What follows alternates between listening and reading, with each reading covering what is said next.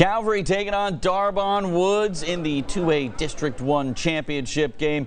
Cavaliers on the move early on. Abram Wardell to Chris Jackson. He's all the way down inside the 10-yard line. Cavs in business. Next play, it's James Simon taking it in for the score.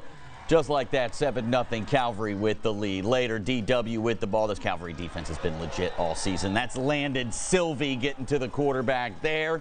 And then the very next play, the Cavs bring in the heat. Ethan Sands and Titus Stringer combined for the sack. Moving ahead, Cavs now with the ball again. And it's James Simon again. All gas, no brakes. He's going to take it around the left side, and he's going to take it all the way into the end zone for the touchdown. Cavaliers take a 14-0 lead later. Wardell, here comes the pressure. He gets it out to John Simon, and John Simon making guys miss and getting a nice little first down catch there, and that leads to this next play. It's his brother James again finding the end zone straight up the middle. That's his third touchdown of the night. Cavs on top 21-0 at the half, and Calvary remains unbeaten. They win easily tonight, 35-0 the final.